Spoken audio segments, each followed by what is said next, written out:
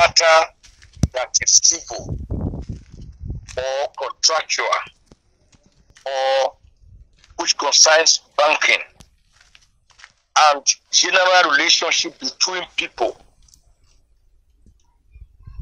which does not involve any criminal element, must not be dabbled into by either the police, EFCC, or ICPC, or any other anti-graft or security agency.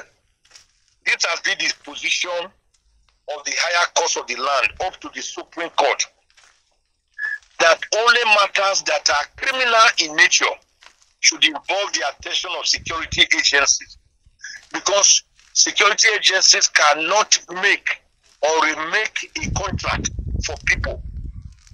But this has not been the case in Nigeria.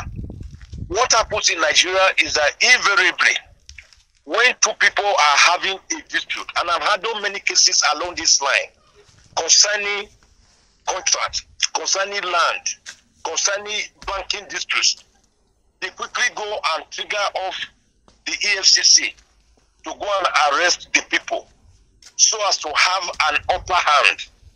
We call it stealing a match on your opponent.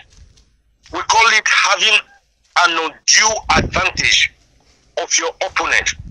If you feel your partner or your opponent has breached a clause in a contract, you don't report to the police.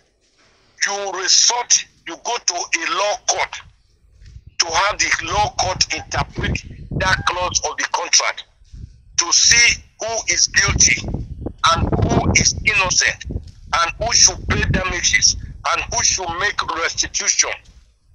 So, but what has been happening is that particularly with SARS, some people quarrel with weaker opponents. They simply go and report the matter to SARS or to the police or to the EFCC, and they pick up the person. When the person is detained, they wear him out mentally, psychologically, physically, psychically, and then they tell him, okay, how much are you ready to pay? How much you want to offer out?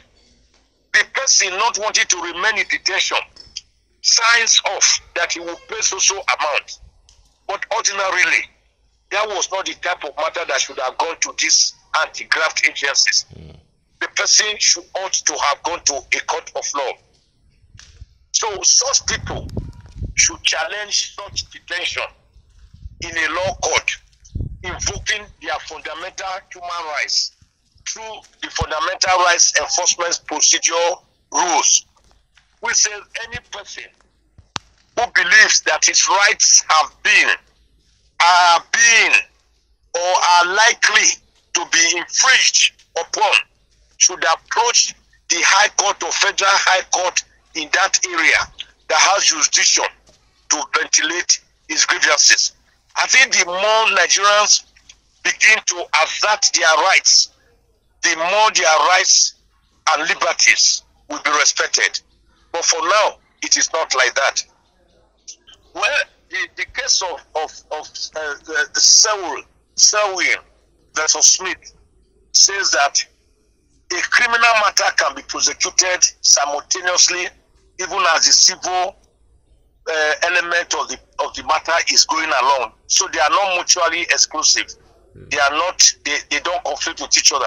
If, for example, in a land dispute, the people, one of the parties now go to the land to go and begin to plant when he has a dispute on the land, all that the other person needs to go and do is to go and report the matter to the police that this person is invading my land and he wants us to fight and I don't want to fight.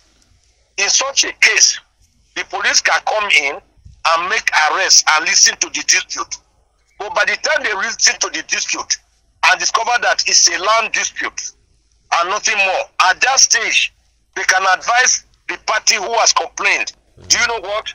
Go to court and ventilate your grievances that this is your land. It is totally a different ball game. If one of them goes to the land and sees a person planting illegally or illegitimately on his land, and then he now takes a cutlass and cut off his ear or his toe, or bruise him, or use a club to hit him, that has become a criminal offense of assault and battery. That is not the kind that the police will not have jurisdiction over. The police can now make arrests, not over the dispute concerning the land, but over why you should take the laws into your hands yourself instead of going to a court of law, which I have already advocated. In attacking this person, that attack, that bruising, that clubbing, that injury, that is certainly a criminal offense. It's different from the civil or contractual matters that I have referred to.